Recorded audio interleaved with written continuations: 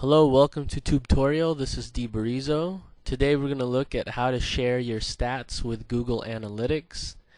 And there may be a couple reasons why you would want to do this.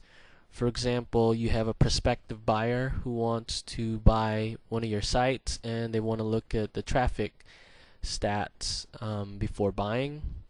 Or maybe you hired a search marketer and you want to give him access to your traffic stats so he can do his job better.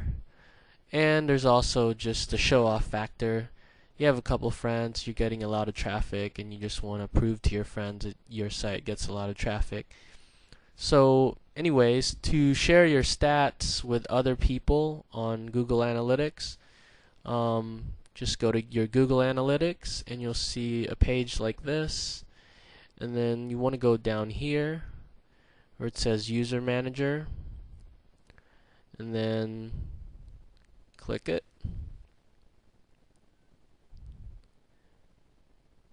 And it's pretty simple. You go up here to add user,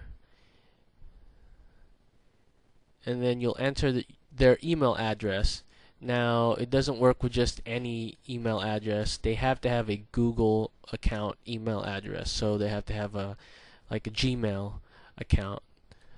And then you'll enter their email address, and here there's two access types you can choose from: view reports only or account administrator. Most of the time you're going to choose view reports only, because if you do account administrator, that will give that person that you're sharing with complete administrative control, which includes changing your account settings and even deleting accounts. So you're only going to do that to people you trust and people that need that. But I'm thinking most people, you just want them to view the reports instead of having also administrative control. So I'm going to choose view reports only, and then I'm going to choose which website I want them to have access to. Then I'll click add.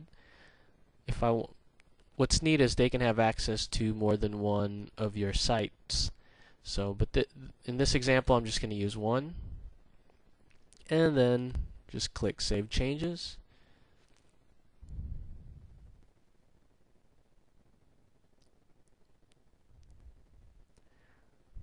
Looks like my internet's kind of slow, but it's about to. There we go. And you'll see here's the new user, and then they will receive an email like this one. And then when they go to Google Analytics, all they have to do is sign up under their Google account email, and then click here, and then view report. And as you can see, they have access to your stats. So